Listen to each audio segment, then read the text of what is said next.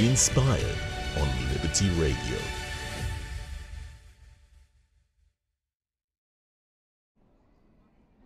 Hello everyone, so here we are, we've arrived here at Israel and we're ready to go.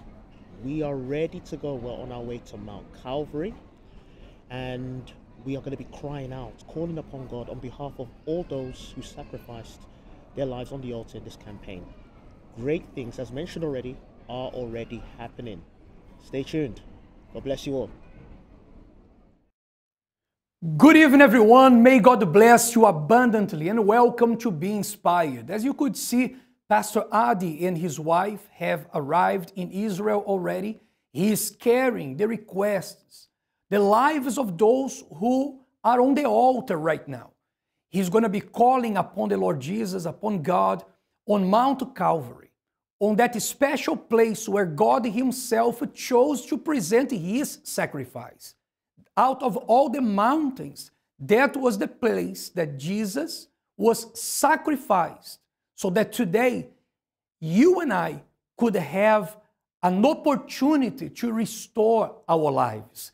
And you can be certain that for you whose life is on the altar, you are going to experience God's power. You are going to become a living testimony. And that's exactly what I want to talk to you about it today. I want to speak to you who want to ensure the year of 2023 will be a great blessing. Many people now in the beginning of the year, they make resolutions, they make plans and goals.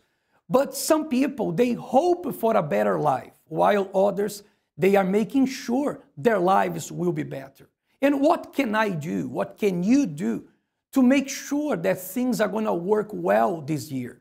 So many people say now, this year will be better. Have you heard anyone saying, this year will be better?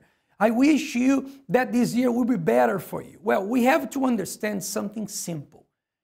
For the year to be better, I have to make myself better. If you work in you, your year will be better. If I take time to make myself a better servant, my year will be better. If I work in myself to do things better before God and before people, my life will be better. So it's not only wishes, it's to do what God says the way He says. Pay attention to these words we find in Deuteronomy 28. It says here like this, now it shall come to pass, if you diligently obey the voice of the Lord your God, to observe carefully all His commandments which I command you today, that the Lord your God will set you high above all nations of the earth. Notice so far that He's talking about obeying His voice. So first, I hear the voice of God. I am exposed to the Word of God. Then I understand what God is saying. Once I understand, I have to make a decision to accept what God says. When I accept the Word of God and the direction of God, I believe. I choose to believe. And because I believe, I obey. Look how it works. I receive the Word. I understand the Word of God in my mind. So I choose to accept the Word of God, the discipline of God. I choose to accept that what He says is for my own benefit. I accept to obey His voice. I accept to change myself. I accept to put Him first. I accept to do what He says, the way He says.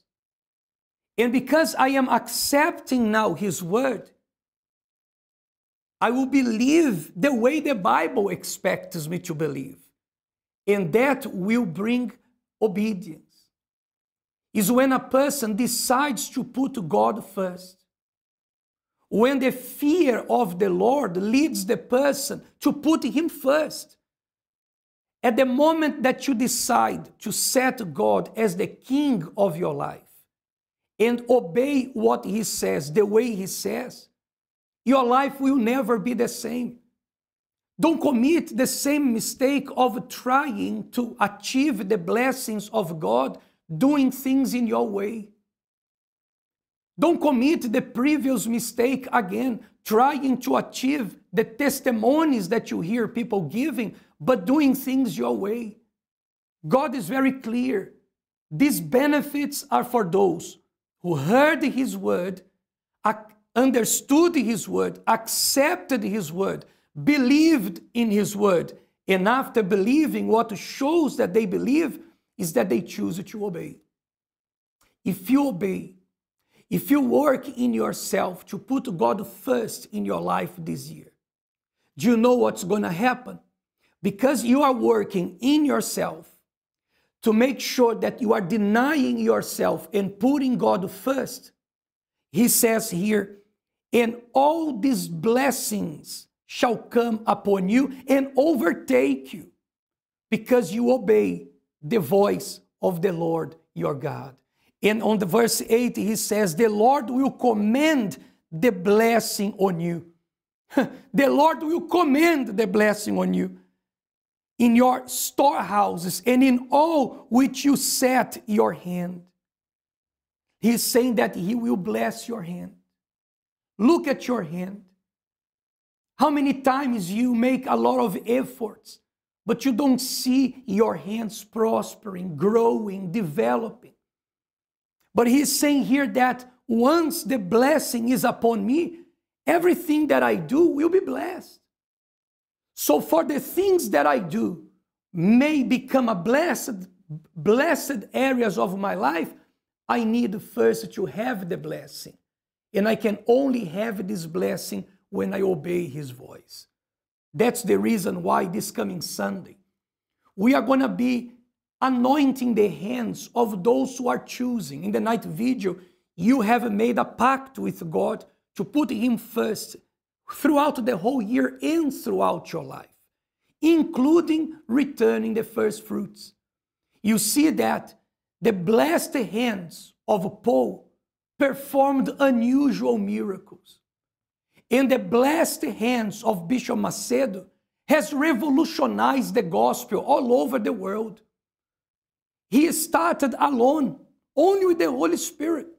But today, the church flourishes in more than 140 countries. And we have blessed some oil that went through his blessed hands. And this oil will be used to anoint the hands of the tithers this coming Sunday. So that the same blessings that are in the hands of Bishop Macedo, the same blessings that are promised here in the Word of God may also be upon you, who will not just receive an anointing, but will choose to obey what God says. When you put God first, when God is first in your life, you obey what He says. You fear Him. You have a pleasure in obeying His voice. You have the desire, it pleases you to be faithful to God. It's not a burden for you. For example, you, mother, is it a burden for you to provide to your children?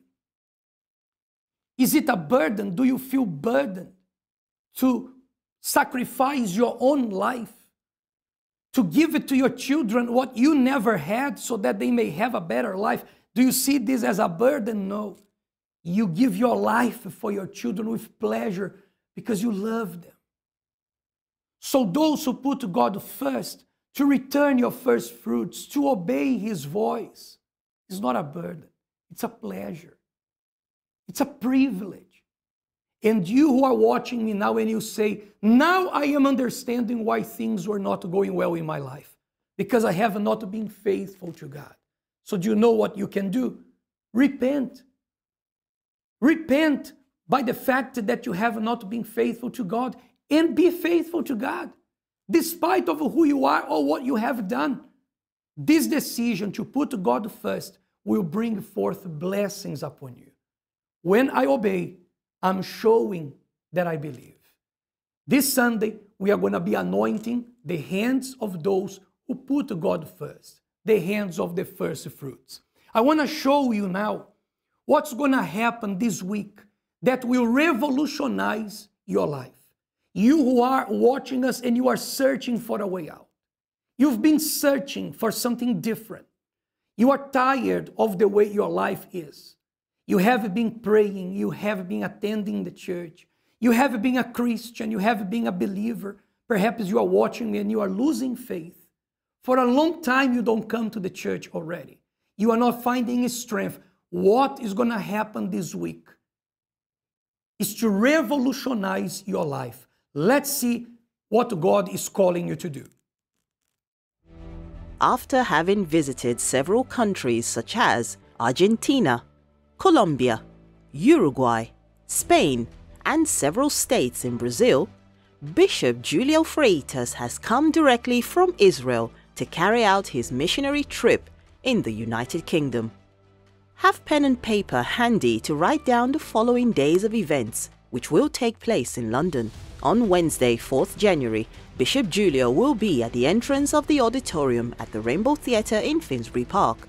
He shall be anointing all those who took part in the campaign of Israel with oil blessed at Mount Calvary to determine that it is finished. On Friday, 6th January, there will be a night vigil themed I Want to Serve More and Better at our Kilburn branch. This meeting is open to all assistants, collaborators, PCAs, pastors and their wives, as well as all those who wish to do the work of God on the altar. This will hold from 10 p.m. to midnight at 234 Kilburn High Road, London NW6 4JR. On Sunday, 8th January, we shall have the great You Can event at our headquarters in Finsbury Park. Over 100 events like this have already been held all over the world, with a total of more than 600,000 people reached. Countless lives have been blessed and transformed through the power of faith. The service will begin at 10 a.m., but Bishop Julio will be at the entrance from 9 a.m. This will be to place a drop of the living water as consecrated on Mount Hermon in your bottle of water at 232 Seven Sisters Road, Finsbury Park, London N4 3NX. Don't miss out on this special missionary event. There will definitely be unforgettable moments to bless your life. See you there.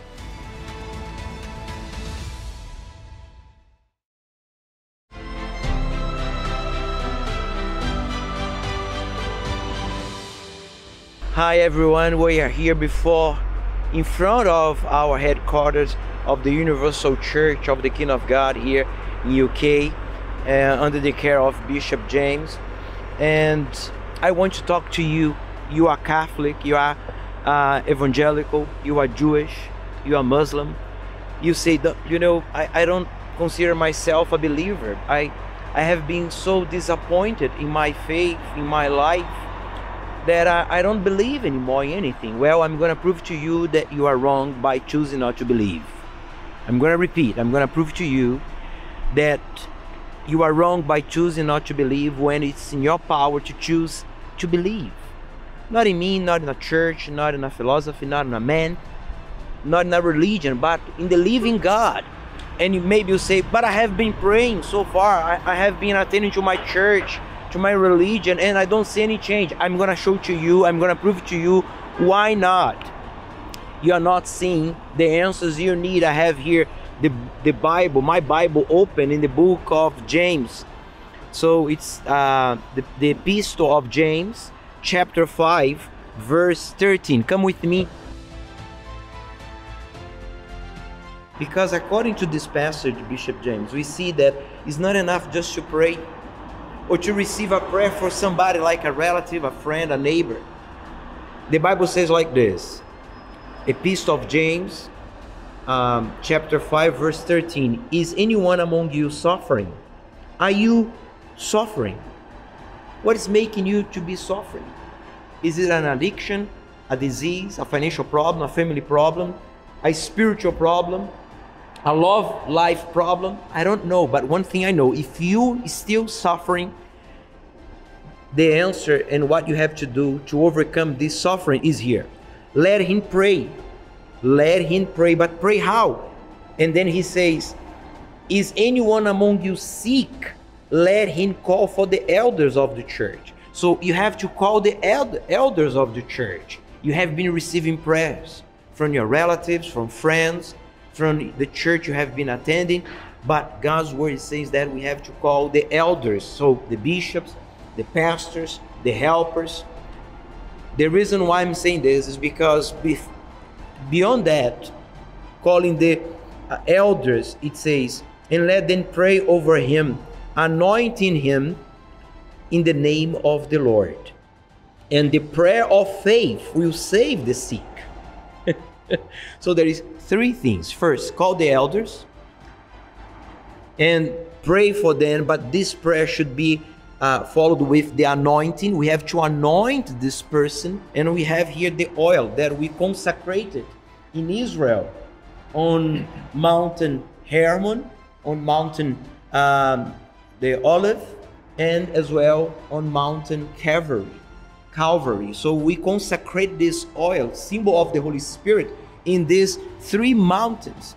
So we're going to be anointing you, the elders. I will be here at the entrance of our church on this Wednesday, and then we'll do the prayer of faith. Three things: the authorities, spiritual authorities, the anointing with the oil consecrated to God, and the prayer of faith. You need this prayer of faith. Listen, you who are oppressed, depressed, addicted, you who lost your dreams and plans because of so many disappointments you have been going through. So now it's your turn this Wednesday. And we know, Bishop, that these things that the Bible tells us to do, they are the basis of faith. They are the foundation of faith. Prayer, the anointing with oil. These things are irreplaceable. You can't do this at a distance. That's why people in the past, they came to the Lord Jesus, they came to the disciples. That interaction of faith is what awakened in the person what was necessary for the miracle to happen. And we believe the same thing will happen here. So place here, please, Bishop James, this bottle of oil, because I'm ready. I am one of the elders of the church here in UK. I'm going to be anointing you here at the entrance. And when this oil reach your head, the Holy Spirit, the Spirit of the living God, will reach all the areas of your life. And we will be praying very strong on your behalf, on behalf of your family. So listen, you who know someone who is addicted, who is sick, oppressed, who is unemployed, in debt, they are, without strength to keep fighting. They already gave up on their dreams, on their plans. So bring this person. I challenge you. I am challenging you right now. You who said, Bishop, Pastor, there is no solution for my problem. There is. Not only solution, but a living God who is going to make all your dreams to come true in this year, 2023. So let's take this bottle of oil to the altar, because on Wednesday we're going to be opening it and anointing. That's it, Bishop. That's our faith, and we believe that this Wednesday it will be finished. The suffering, the problem of the person will be finished.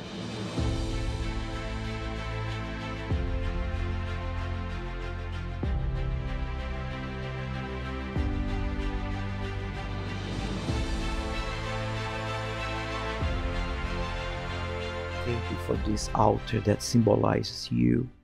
And I thank you for being here in UK to be used by you powerfully, so your name can be glorified above us all.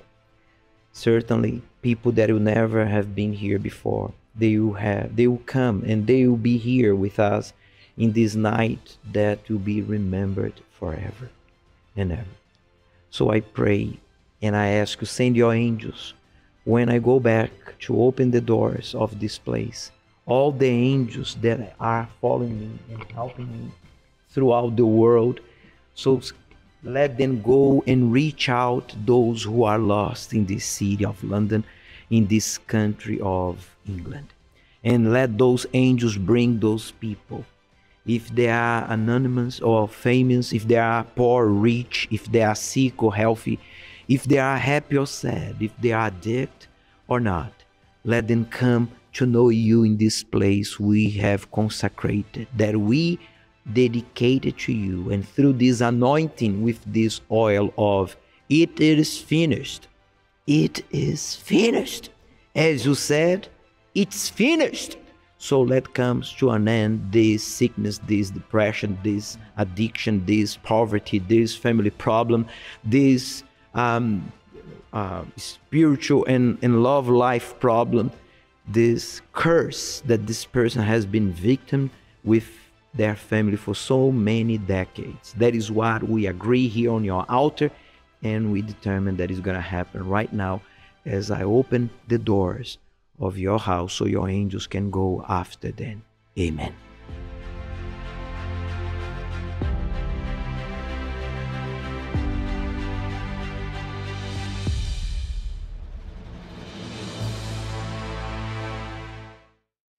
And now, at this very moment, the Spirit of God is touching you and calling you for this challenge. This crusade is to give you a new life.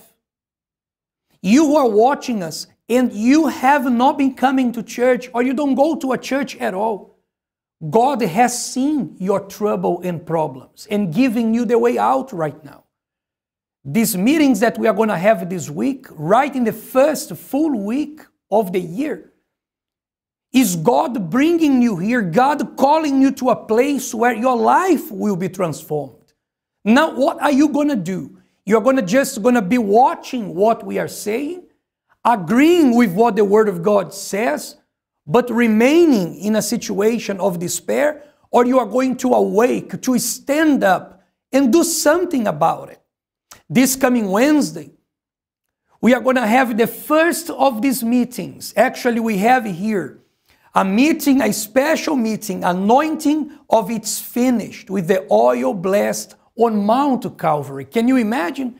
On the same place that Jesus said, it's finished, this oil, you are going to receive a special anointing 1 hour prior to the meeting. So from 6:30 p.m. in Finsbury Park, we are going to be anointing you, your family, your guests. And within the service, you are going to receive a direction, prayer, power, and you are not going to leave this place in the same way. On Friday, it's going to happen in Kilburn, our church in Kilburn. It's going to be the night vigil of serving more and better. For you assistants, you collaborators, PCAs, and you who have a desire to serve God on the altar. Actually, from this Friday, in that meeting, you who serve God, you are not going to be wearing your uniform. Assistants, pay attention. And let all the other assistants know as well. On this Friday, on the night vigil, instead of wearing your uniform, you are going to take your uniform, you're going to organize your uniform, you're going to put in a bag, well organized, and you are going to take your uniform with you to be consecrated. Because this year, you are going to serve more and better. This year, you are going to make disciples of every nation. But everything that we do for the Lord Jesus depends on our sanctification, our consecration. So this Friday, in this night vigil, pay attention, get ready. You are going to prepare your uniform, well organized, and you are going to take with you in a bag. Not going to be wearing. You're not going to be serving there on that night vigil. You are going to be going for yourself. We are going to start consecrating, because we know that God's going to use you greatly. And on Sunday, the big final day of these 3 days of this crusade, it's going to be a day that you are going to learn that you can overcome the challenges. You can, and you will, because the Word of God remains the same. Let's make a challenge. Let's see who is greater, your problem or the promise of God. Let's see who is greater, your challenges, your problems, or what is written here. On this special Sunday, at the door you are going to be receiving the water, the living water, a special blessed water, And you're going to put a bit inside of your bottle of water. I believe that you have already prepared yourself. If you haven't, prepare a bottle of water and bring with you. Because throughout this service, you are going to experience the extraordinary. It is the all of God. It's the power of God to stand you up, to take you out of this trouble that you have. So these 3 days will revolutionize your life as we agreed. What is greater, the Word of God or the problems that you have? Come and see. Let's challenge. You are going to learn that God is much greater, and your life will become a living testimony for our God. We are going to prepare ourselves for the prayer now. If you have prepared a glass of water, please hold and let's pray.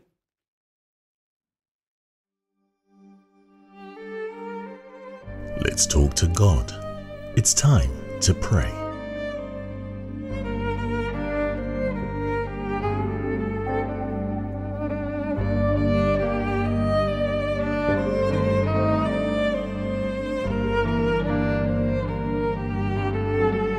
Our Lord and Father, in the name of the Lord Jesus, we ask you to consecrate this water.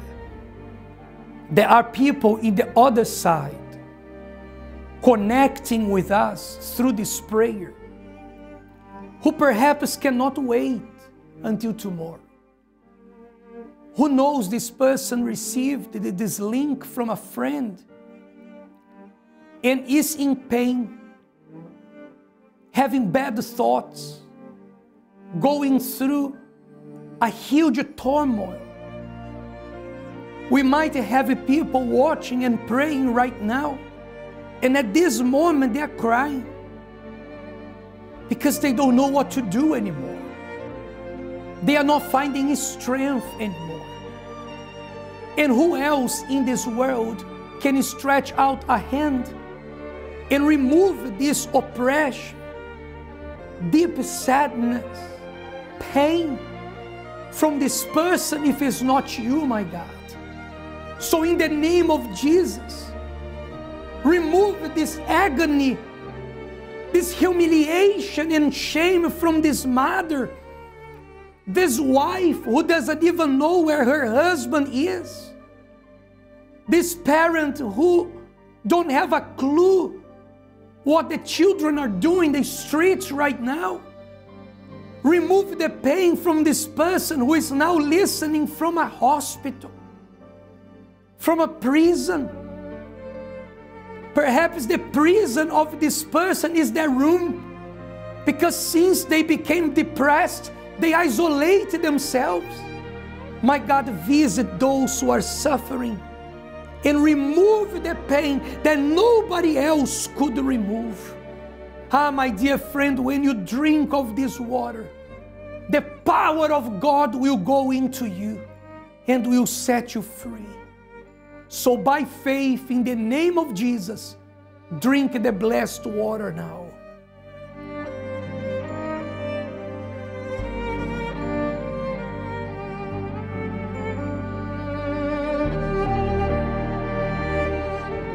It's over. Be free.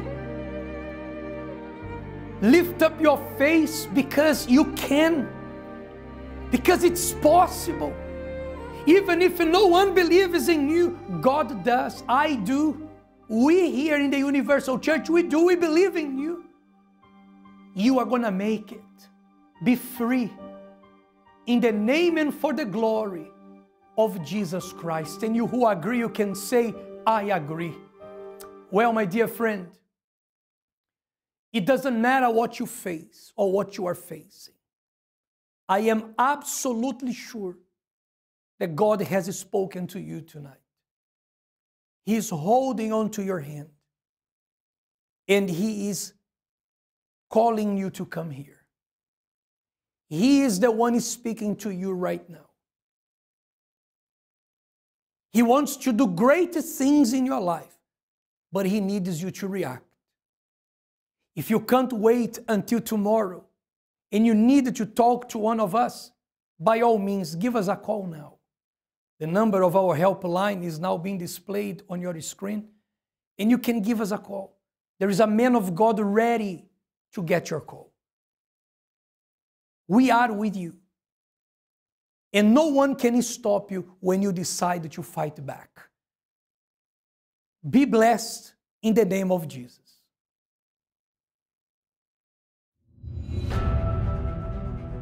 The New Year's Eve night vigil was certainly a blessed night to remember. The branches from all around London came together in Finsbury Park in the expression of their faith to end the old and begin a new year in the presence of God.